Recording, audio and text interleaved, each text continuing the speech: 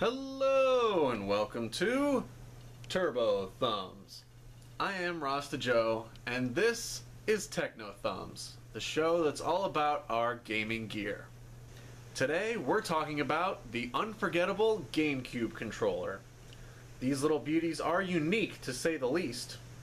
Released alongside the GameCube in September of 2001 in Japan, they were the first controllers to feature analog trigger buttons with a large range of sensitivity. They originally came in 22 different color and logo combinations, and now with the Smash 4 branded versions, there are 23. And that's just the first party ones. Nintendo even released a wireless version called the Wavebird that used 2 AA batteries and had 16 different radio frequencies so that as many people could use them all in the same room. The only thing they lacked was the rumble motor because it shortened battery life. I got this one on release day with my black GameCube, and since then it's seen heavy use. The rubber pieces on the joysticks have been chewed on by a teething baby, so much so that the main joystick's rubber piece is just gone. The A and B buttons used to be a little mushy, but have miraculously healed over time. The face buttons of the GameCube controller are probably the most distinctive feature. The A and B buttons are circular, like on most game controllers, but the X and Y buttons are oblong and curved. This, in addition to being two of the only bland colored objects, really draws in your eye. The A button sits dead center of the right side and dwarfs the other buttons around it. The B button, which is probably the second most used of all the buttons, ironically is the smallest. It originally shared the curved design of the X and Y buttons, but was changed for final production. The C stick was an upgrade over the 4 C buttons of the Nintendo 64 controller. It added not only more directions, but analog control for more precision as well. It's also the only first-party joystick without a widened, flattened head, and the only stick to be named with a letter, much like buttons. Z is another shoulder button, but it's so much smaller than and unlike L and R that it kinda seems like an afterthought. It also partially obscures the label on the R button. Although the button layout may look odd, everything is easy to reach and comfortable to use. And now, let's take a look inside. And because it's Nintendo, we get to use the tri-wing screwdriver. Alright, so here we go. We got the tri-wing screwdriver, and the GameCube controller is held together with 6 tri-wing screws. So we'll go ahead and open that up.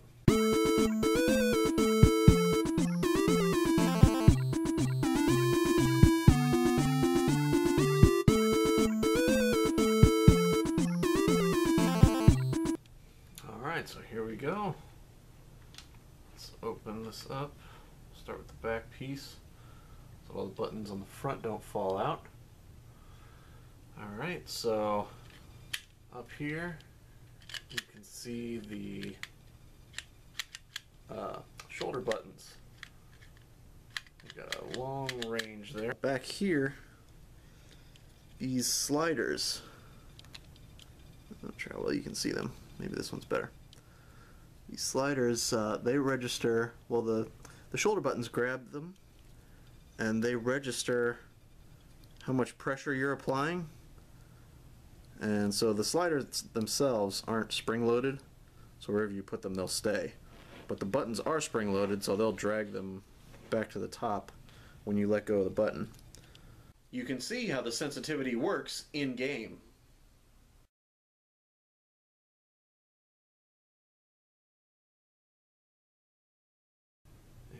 There's the Z button right here, so we'll take that out. You can really see the dirt that's collected in here. If you look along this ridge, I'm not sure if you can see that or not. It's very, very dirty from years of use, although I have cleaned it few times in the past. Now if you look right here, this is the rumble motor. So this part gets turned, and that's how you feel the rumble. There's a weight inside there that goes around and creates the rumble sensation. Down here on these two things that are sticking out, these are where the L and R buttons make their final click to register a full press of the button. Let's see if I can get that closer. There you go. Okay. Anyway, so here's the C stick. It gets its own little board. Sticks up down there. Alright, and if you look here, you can see that the cord comes in, wraps around this peg here, and then goes and splits up into its individual wires, and there's a connector here where it connects to the board. So I want to loosen the wire first so it doesn't stick on there when we take the board out. Alright, I got that loose. So now I'll pull the board out, and we'll go back to the board in a second. Here's the underside of all the buttons. There's A, B, Y, and X. Hopefully you can see those well. Here's the rubber piece for the start button. And I don't know if I've shown this before, but on the rubber pieces, there's this little black spot, and that part is conductive, and what it'll do is it connects the two portions of its spot on the PCB. So it connects those two, electricity flows through, and then it registers the button press. And you can see here's another rubber piece for the D-pad. You can see that it's got those four little conductive spots. And up here are the A, B, X, and Y buttons. I'll pop those off. Same thing underneath. And you can see there that those are the conductive parts. Or I'm sorry, those are where the buttons hit. They're even labeled B, A, X, Y. Up here is the Z button. Camera doesn't want to focus on it for some reason. Let's see if I can get it to focus. That's better. So here's where the Z button presses. Just a tiny little button there. And let's look at the joysticks. So the joystick here, you can pull it off. Well, first let me say that you can see there's a lot of play in the main joystick here. That's from tons of use. If you just pull it straight up, it comes off. There's the underside of that. And here, it's the inside of the joystick. So when you move the joystick sideways, it moves these arch-shaped parts sideways to register movement, and up and down there's a very thin piece of metal inside, right about there, on both up and down parts of the joystick. And from being used so much, that metal has gotten bent, so that's why it's so loose. With my C stick, there is just a tiny bit of play, but extremely little. And one interesting thing is that you can remove both sticks and swap them if you'd like. So I could put the C stick on there, and now the C stick is my main stick. And obviously I could put the main stick down here for the C stick. So I don't see much corrosion on here, so that's good. I won't have to do much cleanup.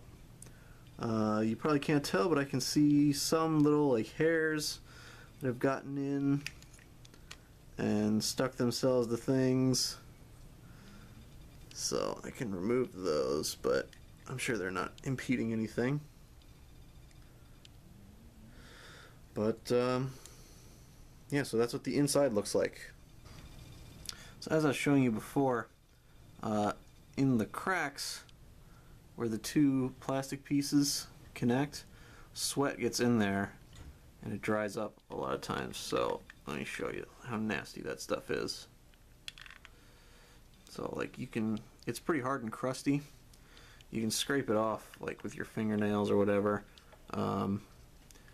You might rather use a paper towel, like a moistened paper towel, but see that nastiness? That's what sweat turns into when it dries up inside a controller. So I'm going to clean this up before I put it back together. Okay, so I've cleaned out the casings and I've cleaned up all the buttons and sticks as much as I can. So let's start putting them back together. So I'm going to start by putting the buttons in here.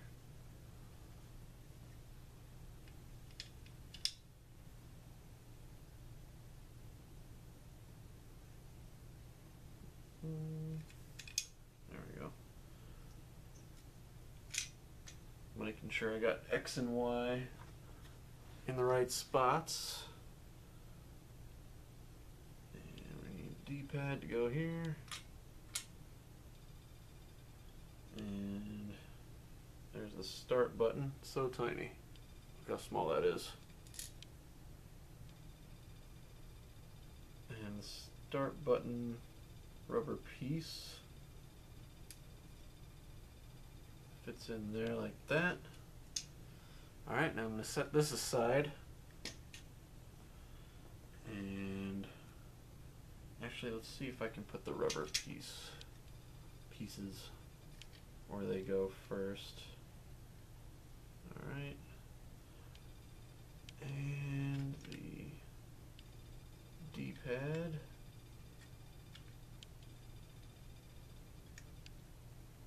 Sits on this central peg and this peg right here. Did I do this one right? Yeah, okay. Okay, so now I'll put that aside. Oh no, I'm sorry. One more thing. The Z button. You have to compress the spring on the back of it when you stick it in. And also, you gotta get, where is it? You gotta get that little stud to sit in this little hole right here. I'm not sure if you can see it.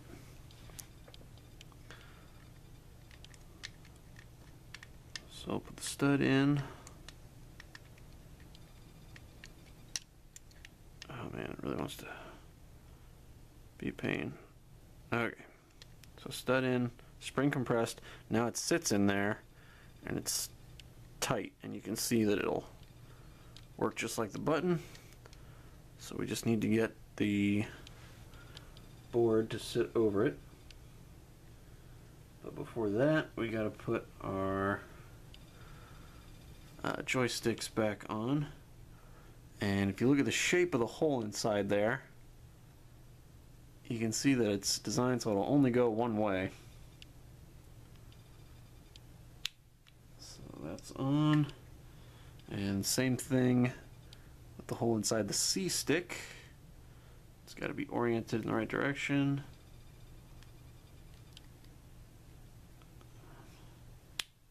There we go. Okay. And now I will flip it so we can stick it in the proper way. Alright, so it kind of slides and drops in there. And the C-Stick's little mini board goes around that peg there. And now make sure both sliders are all the way up. Oh, forgot one thing. I gotta get the cord to go around that peg there. Otherwise, there's not going to be room. So slide that in. Okay, that should be good. Make sure the cord is coming up, out through this hole there.